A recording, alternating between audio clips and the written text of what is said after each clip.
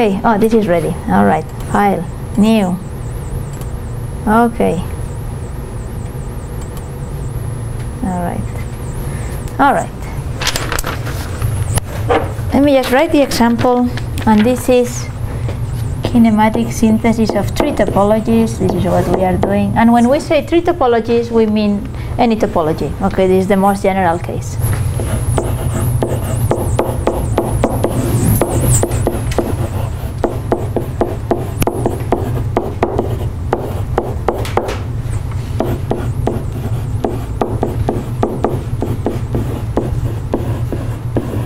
And now we are going to start.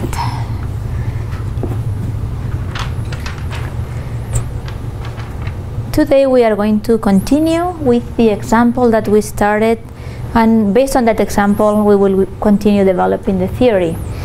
As I said, when we talk about three topologies, we are talking about any serial topology. So we are going to, for right now, skip those topologies that have loops, okay, close linkages, parallel robots. But serial chains are included here. You know, it's a case in which you only have one branch, right? That's a serial chain.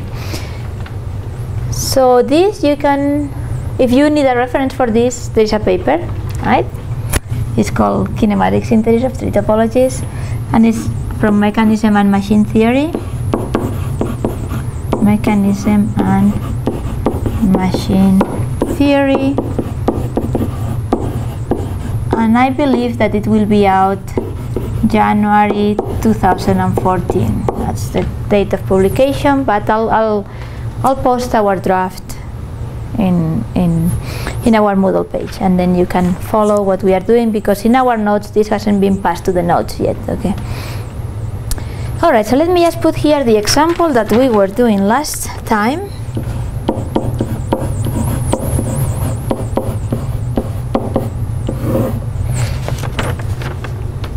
We had this. This is already a contracted graph. We had the root. We have a 2R serial chain here. Then we had a 3R finger here. We had an R. And then we had 3 more fingers here. 2R, 2R, 2R. All right. So in this hand we kind of have, it's kind of similar to our hand if we had more mobility at the carpal level, right? So you have a finger that is kind of independent, and then you have 3 fingers that move, you know, with one more common joint, all right? And what we had done for this one, we had identified, we have 4 branches, right? And I think we call this one branch 1. Let me see if I have it here. 2, 3. As the other 3 are the same one, let's just put, I don't know if we did this or we did the opposite. So this is branches. B equal 4. And you know, we had learned how to do the contraction already, so that, you know, it's just eliminating the serial chains. And we had written the kinematics equations for a couple of branches. Remember, we said when you have several branches, you just write a forward kinematics equations for each branch, because, you know, the forward kinematics will relate your root to your end effector. So if you have 4 end effectors, you need 4 forward kinematics equation, right?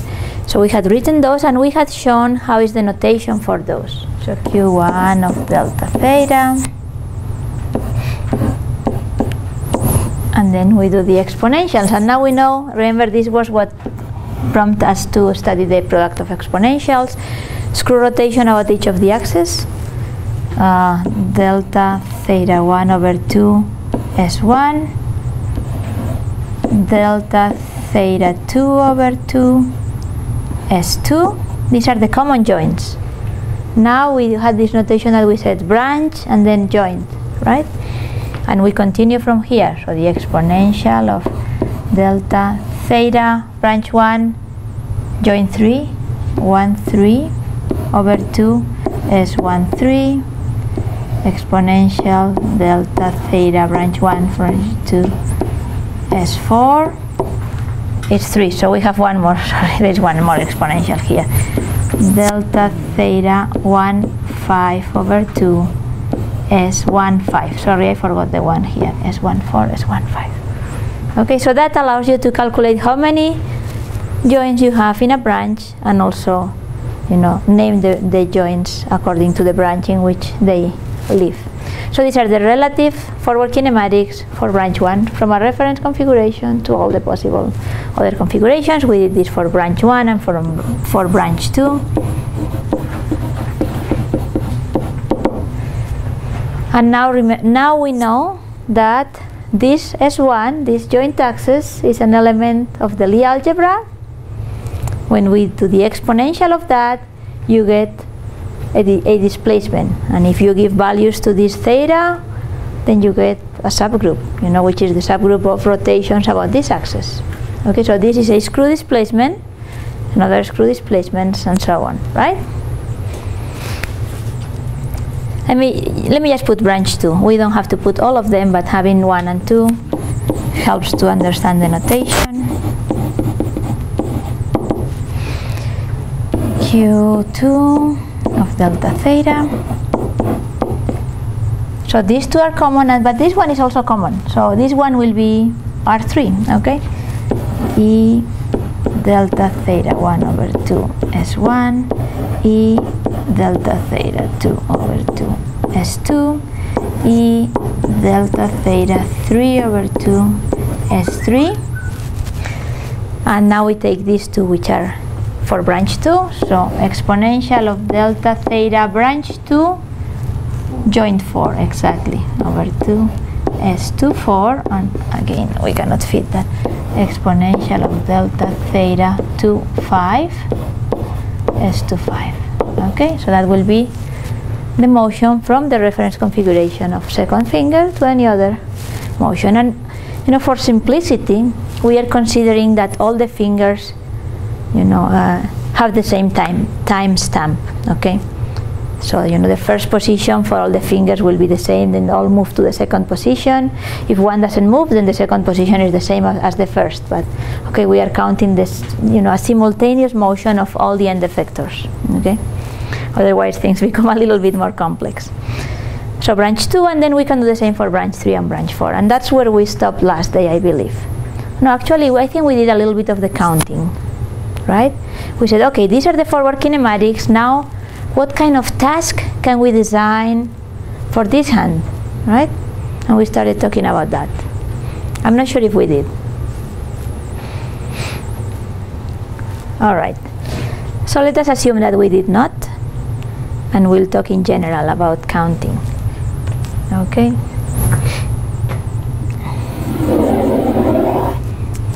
So given the topology,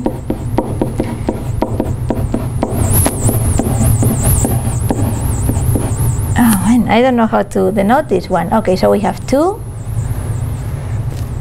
2, and then we have the first branch is 3, 3, and then we have 1, 2, 2, 2. I don't know, it's the first time I write this. Is this understandable?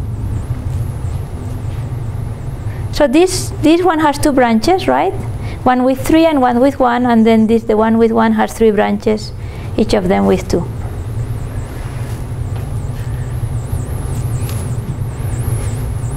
Yeah, we agree? Repeat it again. Okay, let me just put the drawing here. Okay. 2R, 3R, R, 2R, 2R, and you know, this is research being developed in front of your eyes, so if you don't like this notation, this is the moment to change it, okay? Suggest other notation. So 2 common joints, and then it splits in 2 branches, so that means splitting. One branch has 3, and the other branch has 1 that splits in 3 branches with 2. Do we like that? Do we want something different? So 2R means? this is already compacted. So the original graph, we can remember that. The original graph was like that line you have two R, R, yeah. So all the serial chains we have already eliminated. And then we had 3. So 1, 2, 3, and then that was the end effector, and now we have to, in this case, if it's degree 1, it's an end effector. In general, it doesn't have to be. So R, R, R, and then here we had another R. No, 3R. Sorry, I'm putting one extra R here. R, R, R, R, 2R. No, I put one extra. Okay, let me start. Oh, R, R. Okay, no, it was right. Hey, I'm looking at the contract. Okay, now we have 3. Let me just put 1, 2, 3, right? 1, 2, 3. And now from this RR, now we have one more R, and now we split into 3 different ones. So 1, 2, 1, 2, 1, 2. Okay, and all of them are R, R, R, R, R, R. So this is the kinematic sketch of our hand, okay? And this is the compacted one. So far we have this notation, and the bar means splitting, right?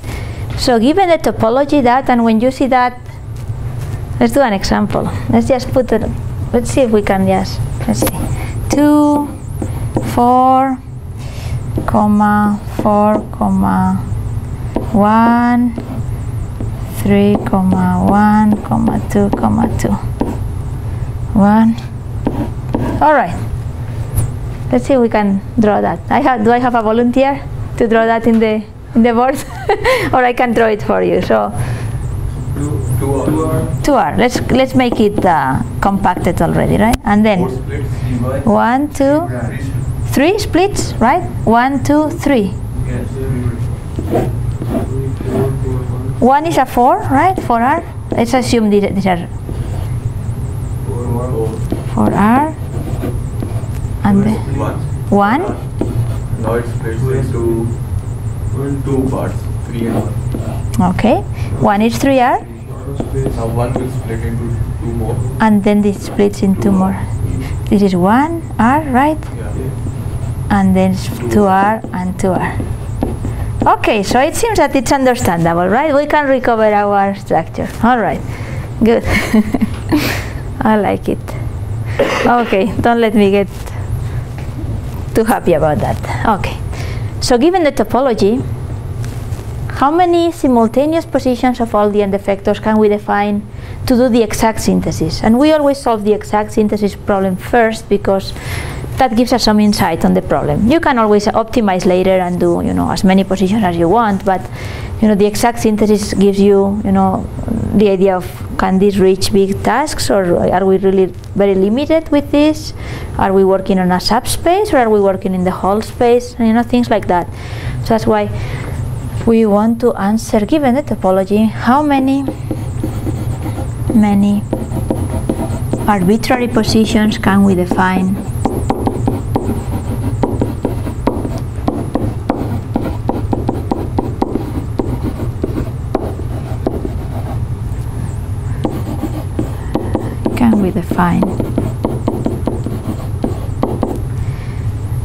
for exact synthesis.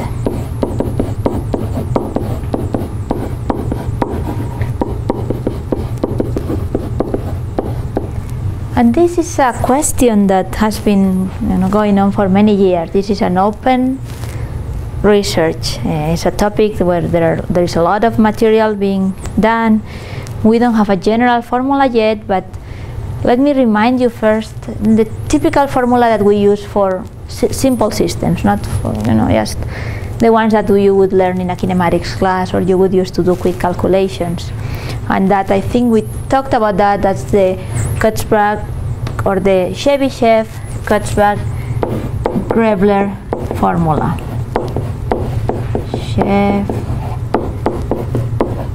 Kutzbach-Grebler.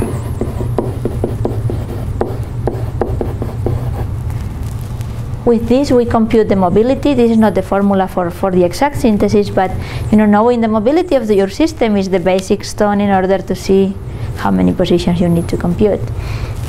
So the Chebyshev-Kaczmarek-Grobler formula gives you the mobility.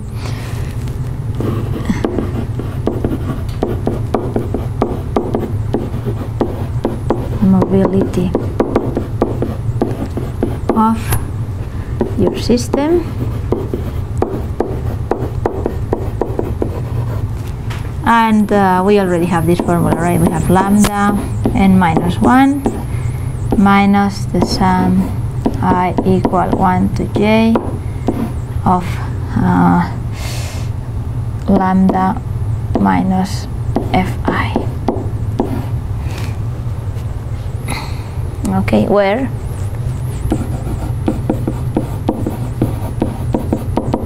n is equal to the number of links of your system, j is equal to the number of joints, f sub I are the degrees of freedom of your joint, so how many different types of motions your joint allows, degrees of freedom of joint I, and lambda defines the space in which your motion takes place. Okay, space in which motion takes place. So this formula is thought more for closed systems, for parallel robots, for closed linkages, because that's where things become complicated. For serial chains, it's fairly simple, and it becomes a little bit more complicated when we are talking about synthesis. Just for analysis, and if you just have an open system, open serial chain, then this is very straightforward. This lambda usually is just taken as either 3 or 6, so you may have a planar motion,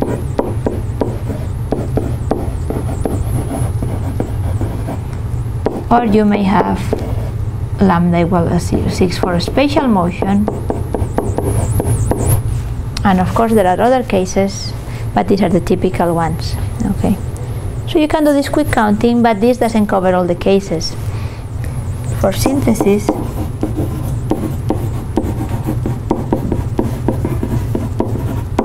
before we decide how many positions we can reach with our tree system, we are taking a strategy here that may or may not be the right one. I mean, it works, but it may not be the most general case. What we are doing is we are taking our loops and we are converting those to serial chains. Okay? We perform, and we need to do that before we count what we call reduction. Okay, which is convert loops into equivalent, and here is the key, serial chains.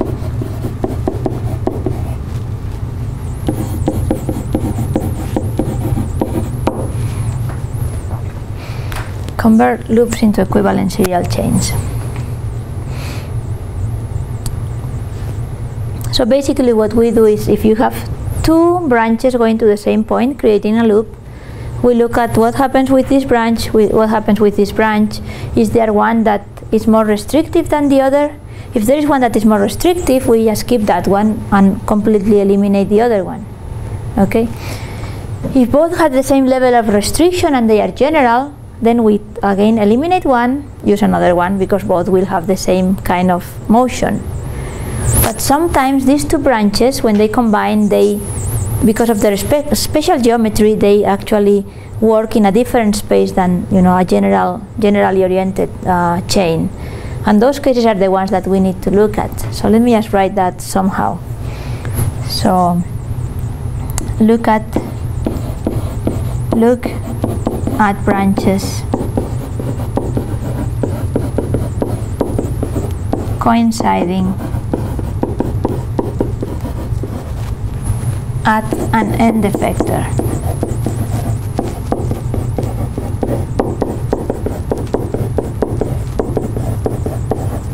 So we look at the different branches. So here we are coming from root, and maybe we have, let me just do the compacted graph. So maybe we have a 2R, and then we have a 3R. Maybe that's not the best example. Let me just make them a little bit bigger. Otherwise, we'll be in trouble for other reasons. So here we have a 3R, and here we have a 4R. So that's okay. And here is our end effector. Well, first we should look at if this system is able to move or not. Does it move? Yes, generally oriented, 3R and 4R. We can do the mobility. We can use that equation over here and look at the mobility. There's another quick way of looking at it is if it has 3R, then it means it has 3 degrees of freedom, so it's restricting 3 degrees of freedom in this side.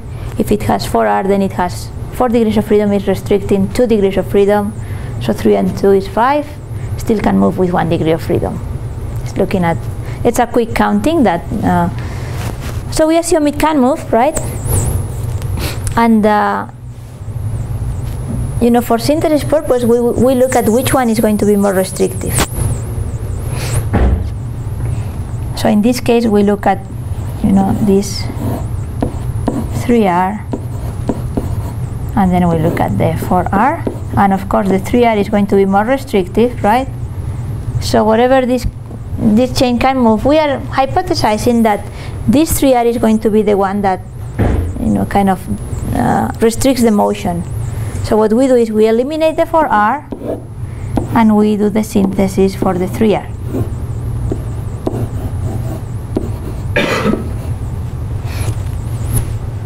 That's kind of risky because this is going to limit also how this one moves, right? So assuming that the 4R chain will follow what? Yes, yes, exactly. You're saying, okay, this is going to be more restrictive because it's only 3 joints, this is 4, so this, this is going to just, from a synthesis point of view, you cannot define more positions than what the 3R has, right? Because otherwise this branch won't be able to do it. So this branch will have one infinity of solutions if we define. So let's say for the 3R you just need to define 5 positions, and for the 4R is 9 for doing the exact synthesis. So we cannot define more than 5 positions for this, otherwise this branch won't be able to follow. So this one, for 5 positions, this will have infinite solutions. So we solve for that, and then we add this afterwards. Does that make sense? Let me just write it down. So for this one, n max or m max is equal to 5. If we define more than 5 positions, we cannot hit those exactly. And we have a formula for calculating that. We will work that out. For this one, m max is equal to 9 positions, which means if we define 5 positions for a 4R, there are infinitely many 4R chains that can reach 5 positions exactly. Okay, so we say, okay, we eliminate that and we solve for that. What is the catch here? Well, maybe this motion is restricted. It's more restricted than the 3R only. Okay, because of the restrictions that this one imposes. Right? In that case, that wouldn't be a good strategy. And that's why first we need to look at what is the space in which this whole loop moves before we do that. Okay? We haven't done a lot of practice with this method. In fact, we haven't done any. Okay? So this is one of the things that we need to test and see if this is a good way of going or if we are completely wrong. Unfortunately, our paper is already published, so if it's wrong, then we'll be ashamed for life. But okay, so this is what we do. Repeat the problem. What problem we are facing here?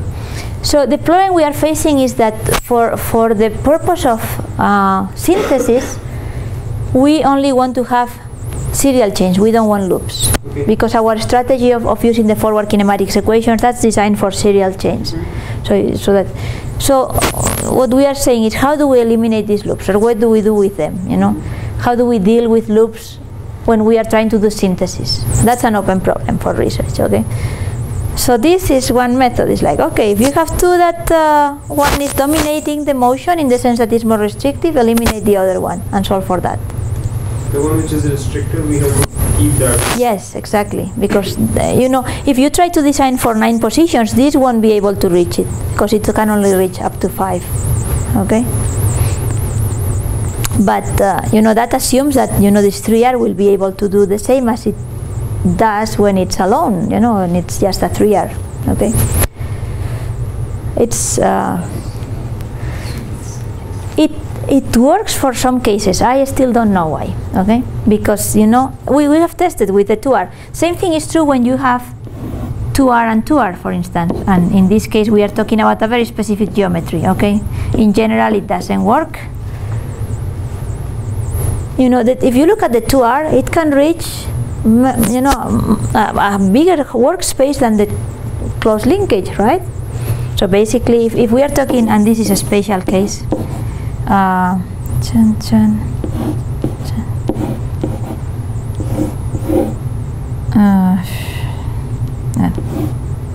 let's go up here. Okay, so this is a 4R in space. If you just look at two of these, you know, they can reach a whole, you know, plane, you know, a planar, you know, a 2D surface. When you join them together, they can only reach a certain trajectory, a one-dimensional. However, this problem can be solved by just looking at that, and it gives you the solution for both of them. Don't ask me why, I still don't understand this. So the way we solve this is exactly this. You know, we take just one, solve for it, and in fact, you know, the other one actually it's another solution. So in this case, you have infinite solutions, and then you can just add it afterwards. In this case, it turns out that if you solve for this, you get this, you know, as a bonus. You get all the possible chains that can go through those positions.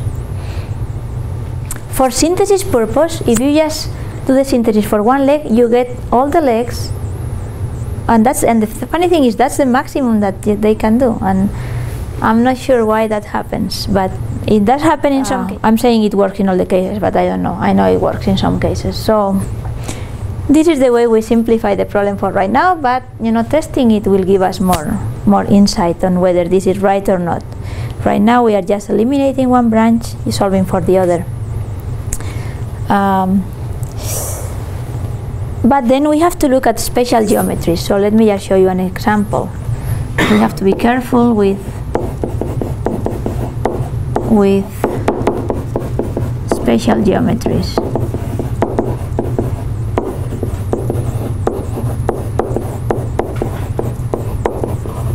So for instance, we have an example here which is a Saros linkage.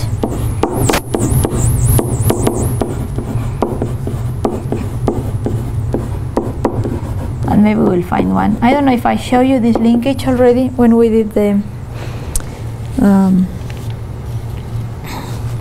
let me just copy.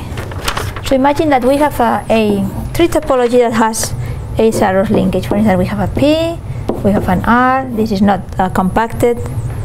We have an R, and here we have one end effector. That's a normal one, and then we have this system.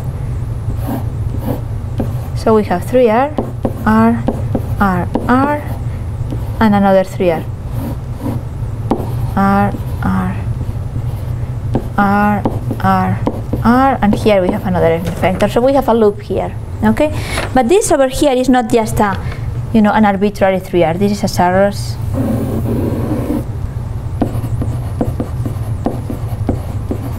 Which means that these three joints are parallel, R, R, R, and these three joints are parallel at 90 degrees. Let me see if I can show you one of those in here, there. Oh, there it is. Okay, so this is a Saros linkage, and you have 1, 2, 3 parallel joints here, revolute joints, and then you have 1, 2, and 3 parallel joints at 90 degrees. So the motion of this is a close linkage, and the motion of this is only a translation in the axis which is perpendicular to both. And that's, it's a close linkage with a specific geometry to obtain exactly this motion. Okay. So we cannot just take, yes, go ahead. If we take only one of them, it will give the same result as in all of them? No, because then it can move in the plane, you see. You cannot go only up and down, but... If all the parallels, for example, how many parallel are in? 3. So if you just take one of the branches, then it can move, kind of in a plane, right? But when you join the 2 branches, then the workspace is restricted. It moves in just one single direction. It means we cannot eliminate one of them. We cannot eliminate it happily because this is restricting the motion of that one, and we need to take that into account. So we need a smart formula so that we can. Let me just close this, otherwise it's going to be We need a smart formula so that we can convert this into what it really is, which, when we do the reduction, what we want to obtain is, well, first of all, let's compact it too. So PR, and then we'll have R, and then we'll have P. That is what we want to obtain at the end. Okay. Because this is really equivalent to a prismatic joint. So in this case, we don't want to keep an RRR chain as the reduce. We want to transform that to a P. Okay. That would be the correct reduction in this case. So specific geometries, it's a problem, and it's a problem that we need to solve somehow. In previous example is same as here. It's 2R chain. Oh, the previous example. Let me just go to the previous example. The 2R. Well, in this case, no. Actually, the motion here is not on this. This is a motion. It's a one-dimensional motion, but it's on the whole space. So you can actually define. In that case, for synthesis, you couldn't define the same number of positions as for the 3R parallel chain. In this case, you can actually define the same as for one single chain. And we are talking about a specific geometry here. Okay, this is also a specific case. But in this case, the geometry is derived from the solutions. In the other case, you cannot do that. Okay. So this is what we are going to study. Okay, this is restricted, but the motion really is not restricted. It can happen in the whole space. The other one is restricted, and it restricts us also where the motion happens. How do we account for that? I don't know if that I can explain this very well. Okay, because you have to think from synthesis purpose. You have to think not only on this particular trajectory, but where this trajectory could be, and it could be anywhere. Okay, you could have defined the position instead of here. You could have defined 3 arbitrary positions here, and you will still get one linkage. However, for the Saros, if you define 3 arbitrary positions, it won't solve right. It won't give you the motion on one single, subspace of dimension 1. It's. I'm hoping that with examples we will arrive to understand what this means, because it is not very easy. Okay. So in this case, we are replacing. So what we cannot do in this case, we cannot do is this. PR, R, 3R. Okay, we cannot do that, because that is going to have more motion than this. We are not solving this problem. The right substitution is with a P joint. Yes, exactly. And the P could be, it could be located anywhere, depending on where these axes are oriented, but it will always be in one single direction. If you take a 3R here, even if it's with parallel joints, then you have a much bigger motion. Basically, we have to first look at how the mechanism works and then convert it. Yeah, but our mechanisms, because we are doing synthesis, they could be anywhere. It's not like analysis that you have this mechanism here and you can see. This actually could be anywhere in space, and that makes it a little bit harder. Anyway, So this reduction business that was supposed to simplify our lives, actually, it's giving us a lot of trouble. So, if you try to do this if you try to use the Chebyshev, Kutzbach-Rebler formula for the Saros linkage, it's not going to work. Okay, because we cannot in this formula we cannot assume a specific geometry. So if you count the joints and you get 3 joints here, you will get a lot of freedom. Okay, doesn't work.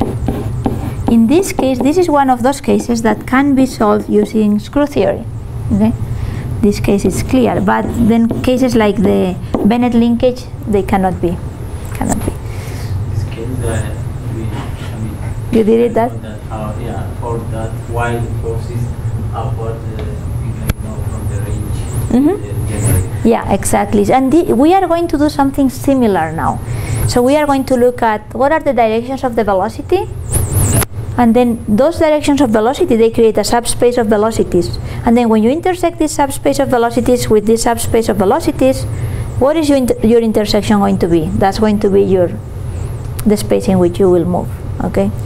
So for instance, in this case, this could be solved using screw theory. So if you have a joint, if you have 3 joints like this, parallel, then you have this plane of velocities. Let me see. So it's in this, this plane of velocities. Okay. I'm trying to do this perpendicular to this joint. Okay. Right. And then you will have another one perpendicular that will give you this plane of velocities. And the intersection is just the z direction. Okay. And that's, when you join two branches, you are intersecting. This will, the motion of the whole will be the motion of that, the directions in which this can move and this can move. So it's an intersection. So some problems can be solved with screw theory, and in fact that's what we are going to do, but for synthesis it's a little bit more involved, because now your axes are not here. It could be here, or it could be here, or here, or here, because it's synthesis, right? So that's why we are going to define something new. It's called, and again, you can very heavily criticize this, because this is all things that we haven't tested properly. Okay. So if you can think of a better solution, we will take it. This is what we call the linkage locus space.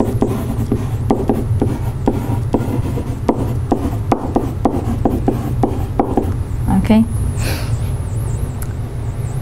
So let me just go back, and you remember what the workspace is. Okay. Workspace. Workspace, remember we said, is not a set of points, it's a set of displacements. The set of displacements that your end effector can perform. So we can write the workspace W equal to the set of displacements such that they come from your product of exponentials of your kinematic chain. Theta I over 2, or if you want delta theta over Si, equal to omega. Okay, for all delta theta I. Okay. And then this is for an n-jointed serial chain, right? We can define the workspace as all the displacements that come from the motion of your chain, basically. For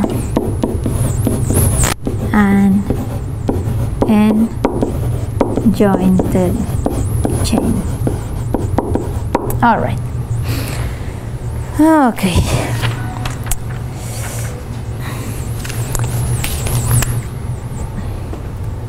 Now we know that for a single joint, if you compute the workspace of a single joint, the set of displacements, that is going to be a subgroup of displacements.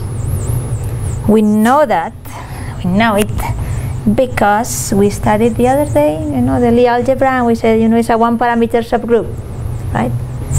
We know that for a single joint,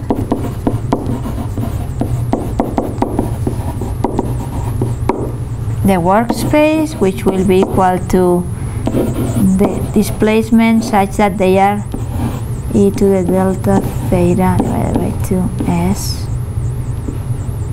equal to w for all the values of delta theta.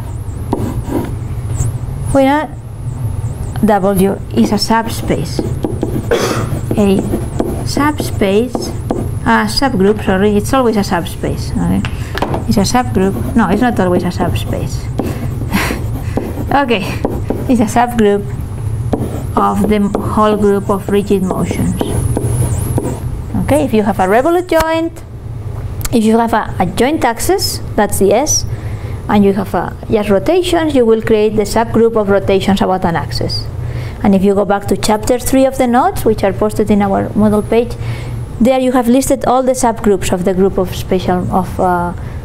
rigid motion, and the rotation about one axis is one of those subgroups, which means if you give values to your theta, you will get another motion which is a rotation, and if you compose two of those motions, you will get another motion that is a rotation about the same axis, so it's closed in itself. For a single joint, it's a subgroup. In general, the workspace is not a subgroup. You probably know that. It's just a chunk, a subset of your set of motions, which we know is a manifold of dimension 6, right? Because it's a Lie group. Okay, in general,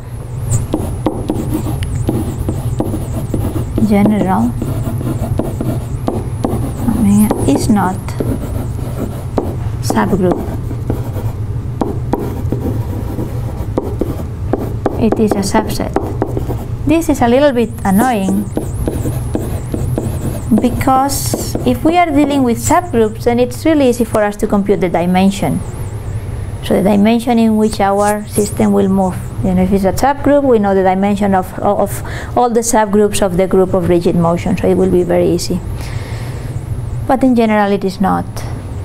And in fact, you can prove that when you have this kind of product, let me just say, proof that the exponential of, let me just say in general, and this being an element of the Lie algebra, this is different from the exponential of x plus y. Okay, we cannot reduce that to the sum as we would do with elements unless they commute. Okay, ex ey equal to ex plus y only if they commute on the Lie bracket.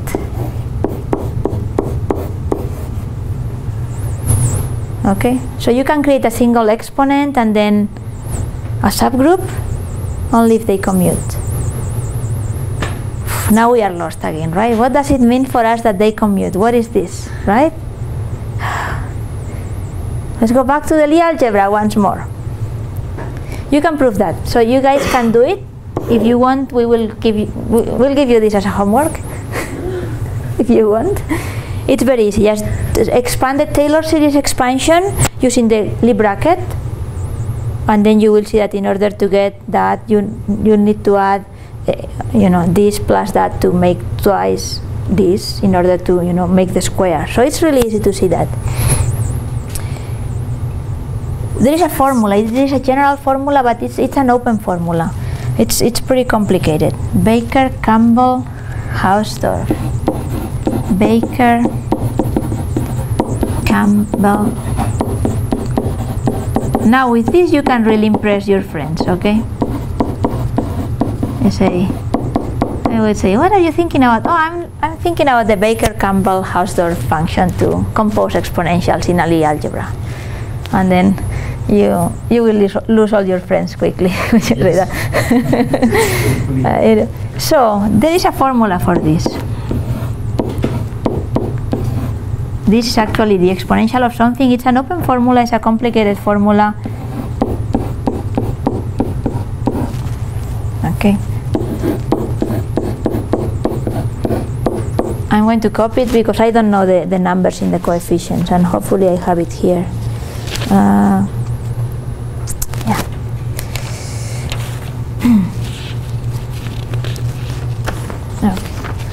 So this is x plus y plus a lot of products.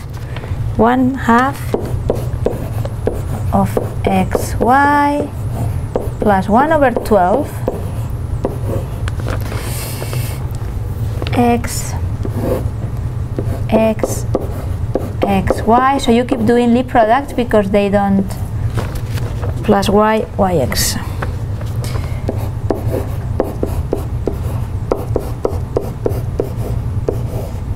Plus, and there are terms and terms and terms, and there is no, as far as I know, there is no closed expression for this formula.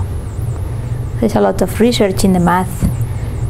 There may be something, but you know, it keeps adding terms, because you know, every time you do the Lie bracket of this, you may get something different. And then if you want to close it and create a subalgebra, then you need to see how this multiplies with the other terms, and that has to be included in your subalgebra. So you have to keep adding and adding and adding and adding, and it never ends, you know, in general. If you have specific geometries, then it may. So in general, it's not a subspace.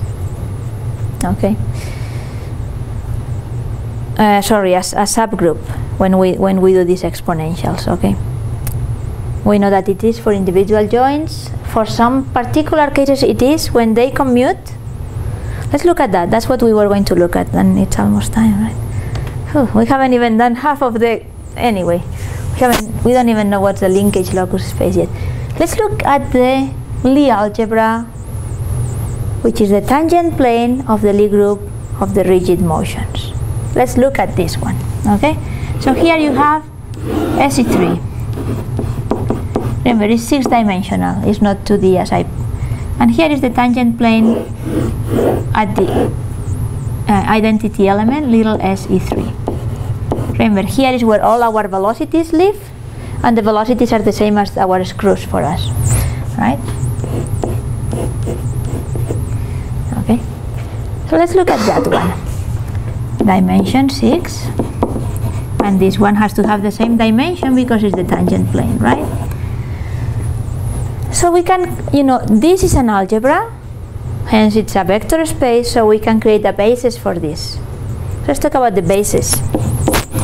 Anyway, this is, I have a chapter which is I already uploaded that has this also. Chapter 4 has the basis for the algebra. So basis of SE3. So we have 6 vectors, and the easiest one is to take, remember that a general vector here will be a velocity, and remember that we call that a twist. A general element will have the angular velocity of the body that is moving, and then the linear velocity of a point, and that's all that you need to compute the velocity of every point in the body. 6-dimensional vector. So we can take, as the basis, we can take this 1, 0, 0, 0, 0, 0. This is an angular velocity about the y-axis, the x-axis, right? Omega j, 0, 1, 0, 0, 0, 0. Now we are going to take Lie brackets with these elements. Omega k, 0, 0, 1, 0, 0, 0.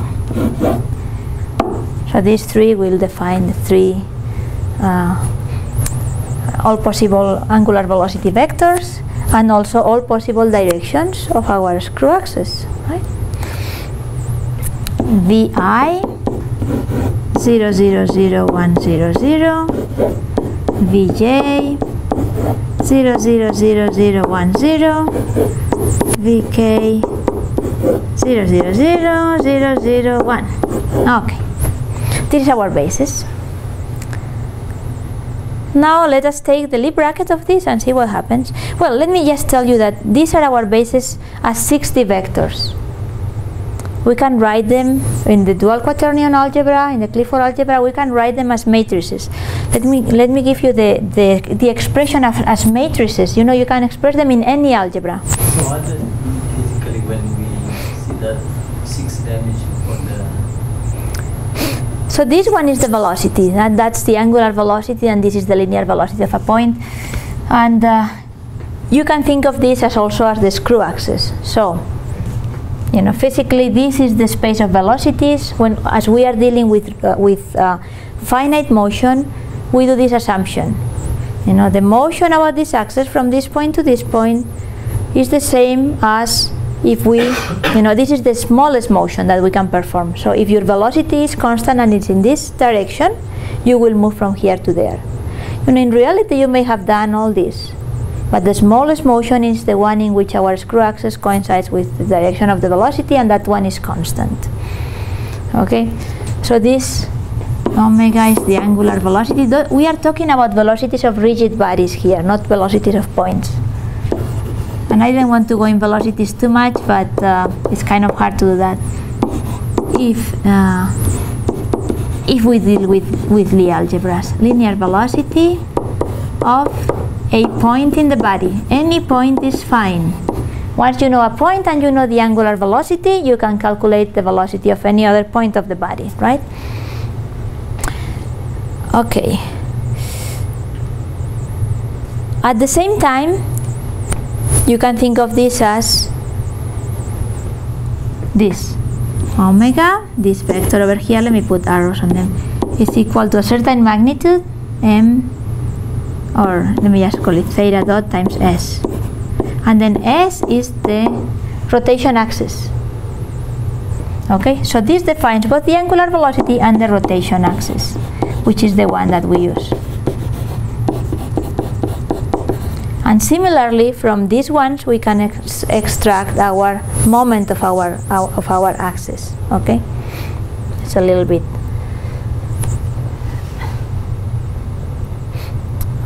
This one is very straightforward. The other one is too, but there is a change of sign with the typical notation that is used. So we will do that when we do velocities. Okay, but think of this as the basis for.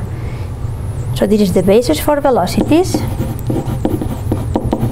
For rigid body velocities, but you can think of this also as the basis for screw axis. Screw axis, lines, screws, okay, the space of lines in space with a certain pitch. Alright, so this is the basis, which means any element of the algebra can be created as a linear combination of these times a constant, right? Let us do the Lie bracket of, oh no, I was going to tell you the expression as matrices. Expression as matrices. For instance, let's just take a couple of those so that you can see. So, for instance, omega I, the rotation in the x direction. Well, I know how that is, right? We can express it as a matrix, and when it's a matrix, we will just call it big omega I. And what we have to do is just to create the skew-symmetric matrix with 1 in the x. So 0, 0, 0, 0, 0, minus 1, 0, minus 1, 0. And if we are talking about the whole space where all the velocities have to be included there too, we can add one more line, 0, 0, 0, 0, 0, 0, 0. Okay? So that, this and this are the same thing, just expressed in different notations, in different algebra. We can also use the calculus of dual vectors, right? We could express also omega I as 1, 0, 0 plus epsilon 0, 0, 0. Okay? So we can also use dual vectors and then use dual vector calculus. 3 expressions of the same thing, okay? This, this, and that. Why do we need these expressions? Because now we are going to apply the Lie bracket, and you can select, you can pick whatever, where you want to use the Lie bracket. So now let's do the Lie bracket of some of those. So right now we are looking at how the Lie algebra of our group of displacement is behaving, okay? And we will see why we want to do that later. So what is omega I Lie bracket with omega I? If you want, you can try to multiply this matrix. You are going to get 0 because the Lie bracket is a skew-symmetric product. which means that this has to be equal to minus this, which means it's going to be 0. Okay, so this is the same thing for omega j, the same thing for omega k, and the same thing for the velocities, okay, equal to, you know, vi comma vi and so on. Okay, all right, so let's do other more interesting Lie brackets. Omega I Lie bracket with omega j. What do we get here? And we have to multiply. I think you get omega k. I don't quite remember, but I think that's what. So omega j, omega k equal to omega I. Let me make sure I have this right. Jk is I, and then ki is j. Omega k. So look at this. This is interesting because, you know, the directions, the angular velocities or the rotation axis, the directions, they multiply together and they stay together. Okay, they don't mix with the other three, with the vi, vj, vk. But we will see that is not the case for the v's. So now let's compute, for instance, omega I comma vi. I didn't give you any matrix for that one. Let me just give you the matrix here. Maybe here. Vi as a matrix is 0, 0, 0, 0. So the rotation part is all zeros. And then we have Vi is 1, 0, 0, 0. This one is big Vi, okay, as a matrix. So this one is the same as this vector over here. Okay? So you multiply omega I times Vi. We could do it, but we don't have time, so we get actually 0.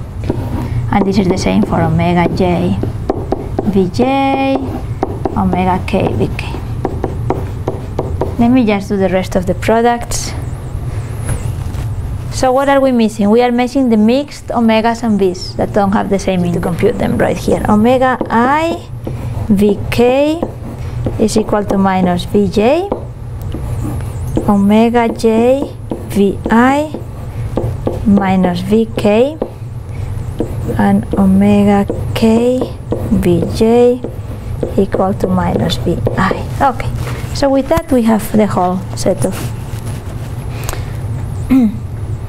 multiplications. And let me just so now you have this, and you know, any vector will be a linear combination of that and a linear combination of this product. So when you have a direction and you combine that with the moment part, which is the v's for us, you get again the moment. Okay, so we have seen that, you know, with the product of exponentials, where we are trying to go from the Lie algebra, from the directions of the axis to the motion, you know, we can actually combine those exponentials if the elements of the Lie algebra commute. And which elements of the Lie algebra are going to commute?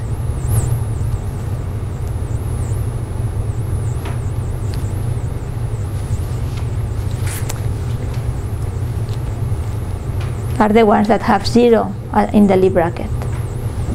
So the elements that commute are the elements that, when you do the Lie bracket, in the Lie bracket is 0, because, you know, the Lie bracket has this property, right? So commuting,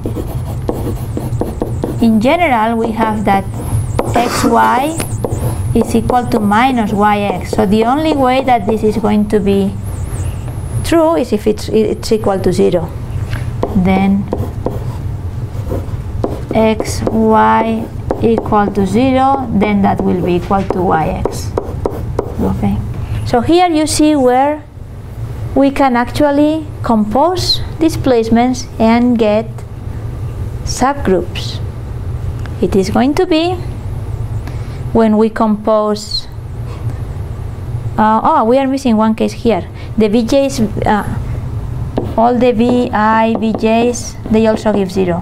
Okay, so when you compose just translations, you can get a subgroup. When you compose motions that, you know, you have a rotation and a translation in the same direction. Okay, and of course when you have two that coincide on the same axis, right? So we will see next day some of the cases in which you can actually create a subspace directly.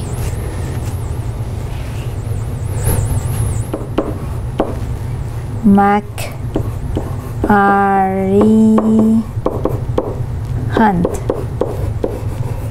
and this is from the International Journal of Robotics Research, 1991.